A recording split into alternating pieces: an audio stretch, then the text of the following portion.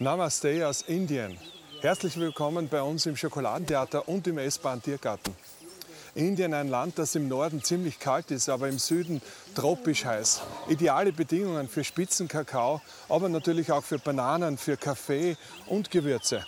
Reisen Sie mit mir heute in ein Land, wo Spitzenkakao herkommt und der Pfeffer wächst.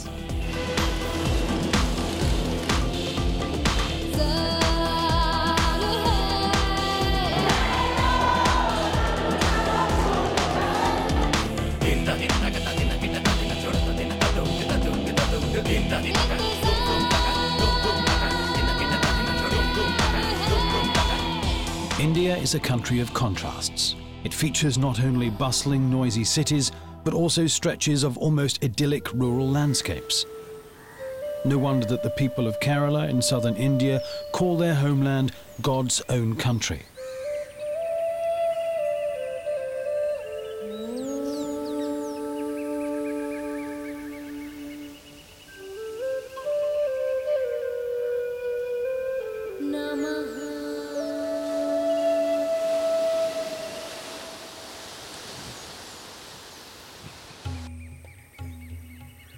Many farmers in Kerala still practice traditional agriculture and mixed farming. A variety of plants grow in the shade of large trees, tropical fruit, spices such as nutmeg and pepper, as well as coffee and cocoa.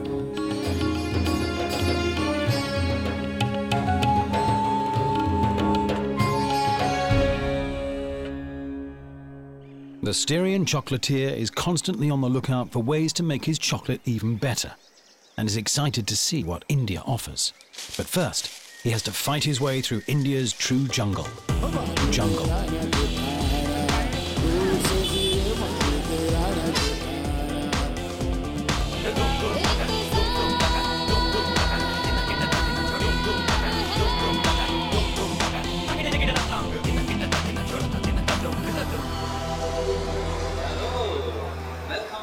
to Plant Ridge and Kerala. How are you? Everything is fine? Fine. Mr. Zotter, we are going to present our activities to you. These are the producers from that location. Josef Zotter has come to visit the organic pioneer Bijaman Kurian and sound him out. Can he supply cocoa of the quality demanded by Zotter chocolate? Things are a little hot. Little? This Over-fermented. Yeah, over-fermented. That is what? That is over-fermented. Yeah. This is very good. This is very good. Yeah. These are very, very good. That's not so good. This is very perfect. Okay. That's really great. It's not a problem. No, this is beautiful cacao. Cocoa originates from the other side of the world, from Central America. But the Olmecs, who lived 3,000 years ago, loved the taste of spicy chocolate. They added water and chili to their cocoa, rather than milk and sugar. The Mayas too were fans of spicy chocolatl, and the Aztecs even used cocoa as currency. One cocoa bean was worth one tomato, and 100 beans bought you a rabbit. Chocolate has always been something special, the food of the gods. But when the Spanish arrived in America, they had no idea what to do with the bitter beans, so they mixed them with sugar. In Europe, chocolate was initially only for the rich, where it had the aura of a forbidden drug. It was even believed to be an aphrodisiac, and so not for the common people. It was only in the 19th century and the discovery of cocoa butter that chocolate became a product for the masses. Wherever it grows, cocoa bursts with a multitude of flavors, and ideally, it tastes of its country of origin. This is a hopeful sign for India, the country of spices. Here in the land of cinnamon and star anise, turmeric and pepper, cardamom and chili, cocoa has found a new home. Josef Zotter is on its trail, tasting the scents of southern India in the spice shops of Kerala.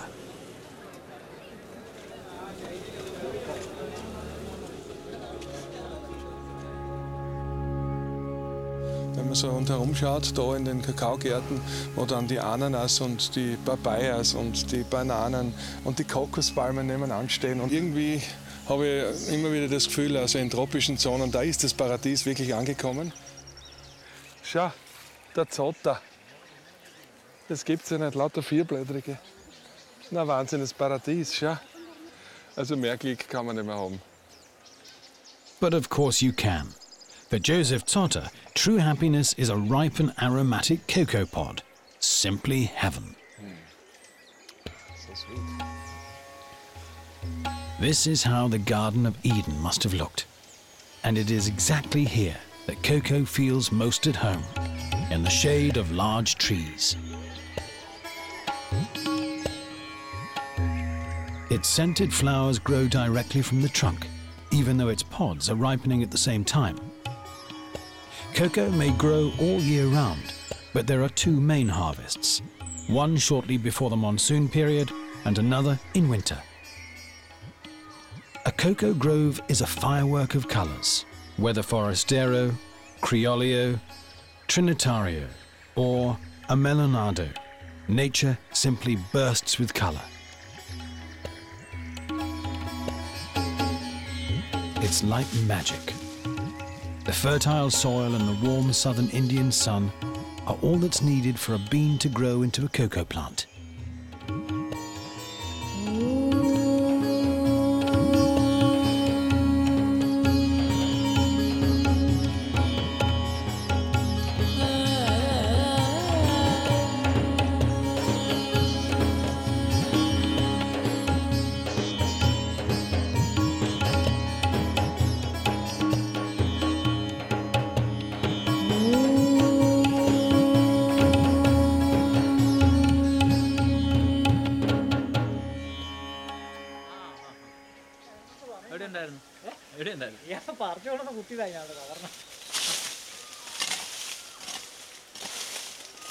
Under the shade only we can plant the cocoa seedlings, because cocoa seedlings want minimum 1 year, first year wants a good shade.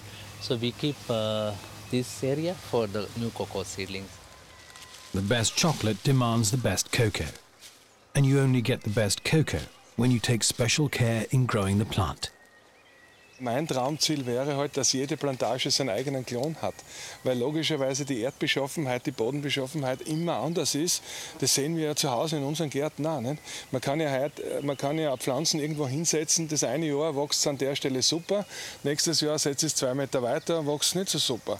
Das hat eben mit der Bodenbeschaffenheit was zu tun. Also man kann nicht von auswärts Pflanzen herbringen und einfach da reinknallen und eine Plantage machen, sondern es wäre besser aus der Plantage, aus dieser Biodiversität, das Genmaterial, wenn man das jetzt ein bisschen hochtrabend formuliert, was es ja ist, herauszieht. Und man kann es schon so sagen, also jeder Kakaokern hat die Erbinformation der nächsten 1000 Jahre in sich. Ich glaube, die Natur ist so fantastisch, wir müssen sie nur leben lassen. In return, nature presents us with ripe and aromatic pods. Expert knowledge is crucial even at the harvesting stage, for only the ripest pods may be picked. This work cannot be automated, as it requires experience and a feel for the fruit.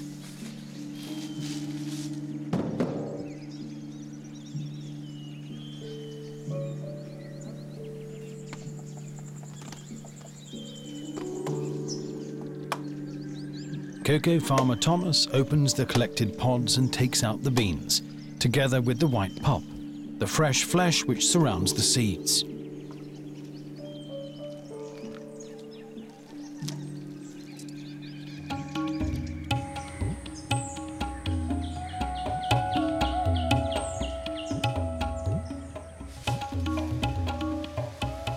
Farmer Josef Zotter also examines the ripe fruit. He also grows Criollo, which is one of the most aromatic varieties of cocoa. This is also much appreciated by his four-legged connoisseurs, who take a delight in the leftovers.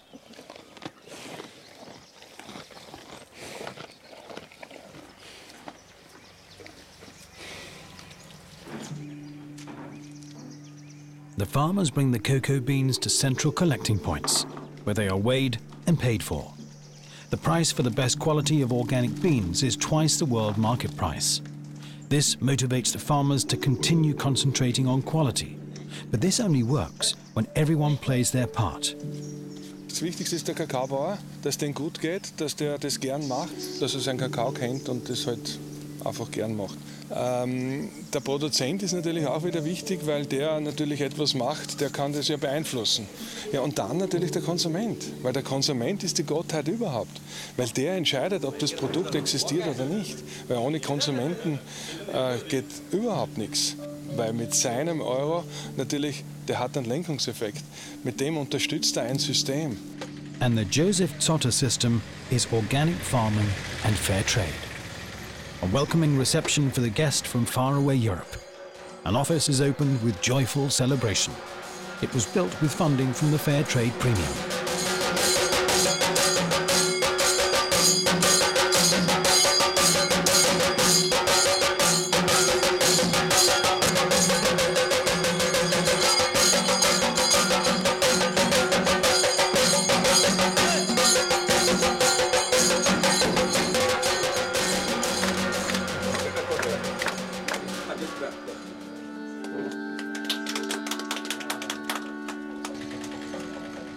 The Fair Trade Premium guarantees that there is enough money available for infrastructure projects. One such project is the purchase of a small truck, which makes the farmers' work easier. Money from the Fair Trade Premium also supports social projects, such as schools.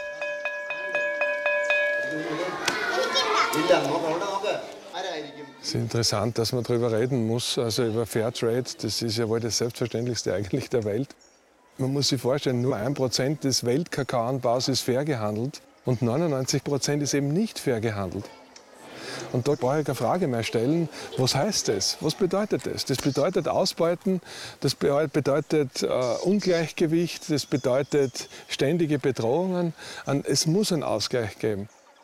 We have to pay a decent salary to workers, and also we don't have any child labor and any forced labor, and we have a very good code of ethics in our system. Und man kann auch nicht ein bisschen Bio sein und ein bisschen fair, und man kann auch nicht nur fair sein und nicht Bio und umgekehrt.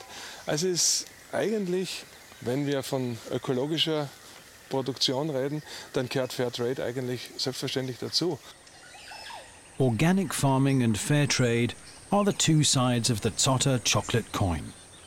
It doesn't require much to manage this cocoa grove organically, but nonetheless, the production of organic fertilizer goes on at a pace. Dried cow dung is spread under the cocoa trees together with the empty husks of the cocoa pods. This is enough to ensure good harvests without the use of chemical fertilizers.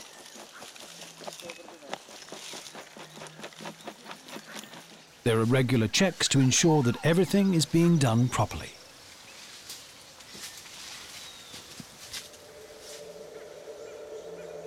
Der allergrößte Teil ist leider Gottes natürlich von Bio weit entfernt.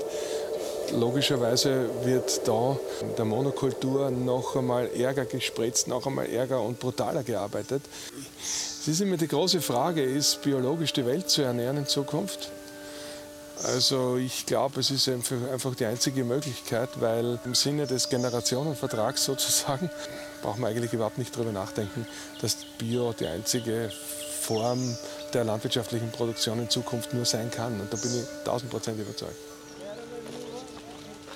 Hospitality is important in Kerala, and so Josef Zotter is often invited to visit his cocoa farmers in their homes. Hi. He's Mrs. Jabal.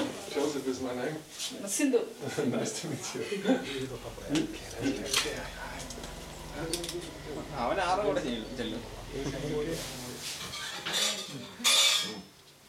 Thank you so much.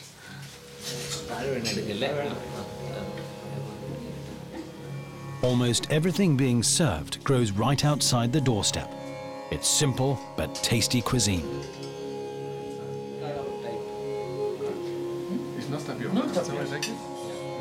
Yeah, put it in there.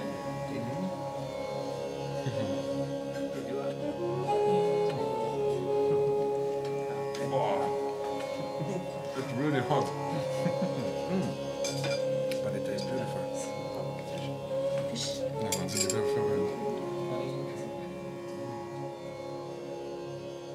But you won't find such idyllic conditions everywhere in India. Modern India battles against environmental pollution and an increasing gap between rich and poor.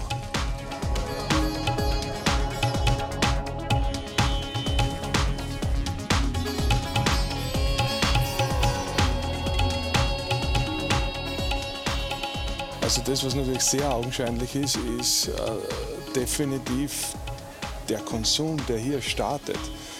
Also der erscheint mir in Zukunft gefährlich zu werden. Vor allem, wenn man sieht, also jetzt schon, also auf der Straße, bei den Märkten, überall diesen unglaublichen Mülldruck, wenn man das einmal so sagen will. Also wenn das so weitergeht mit dem Konsum, man muss sich das einmal wirklich vorstellen, was das für eine Dimension hat. But back to the cocoa, which still has a long way to go. The most important stage is yet to come: fermentation. This involves piling up the beans and then turning them daily to ensure they ferment evenly.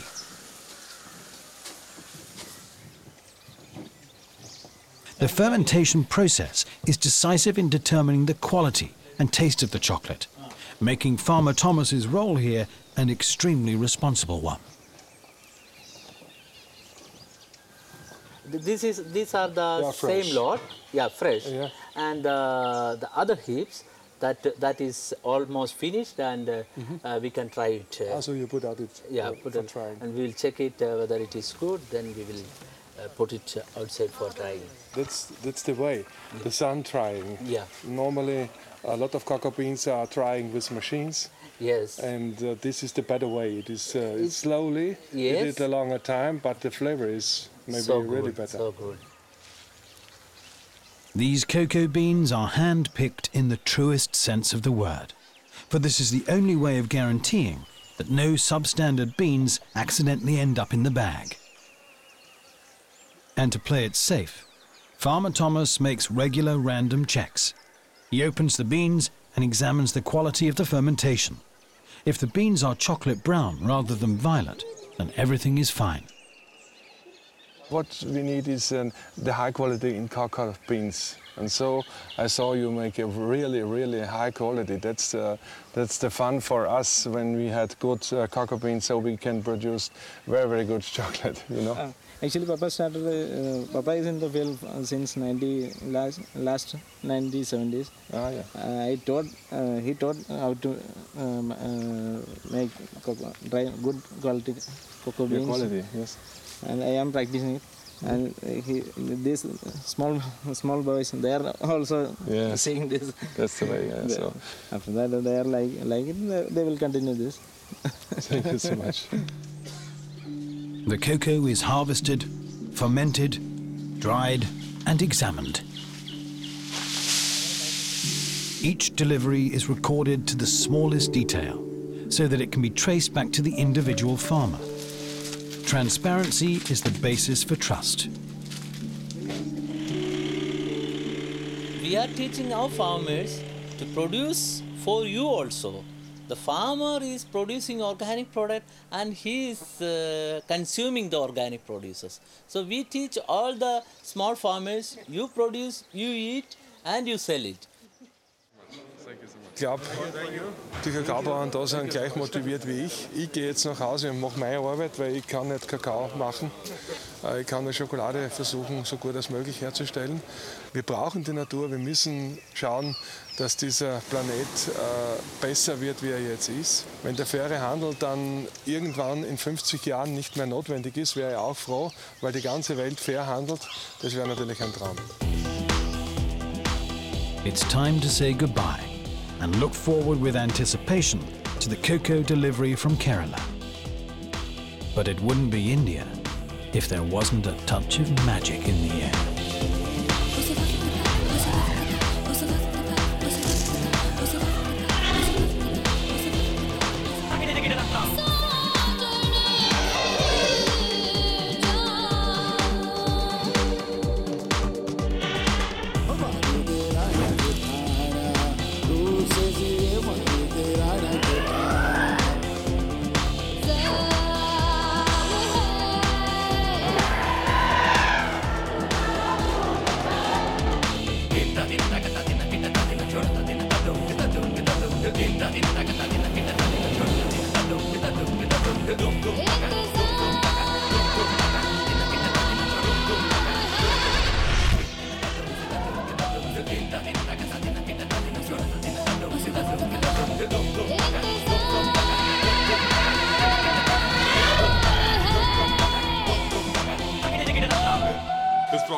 Okay.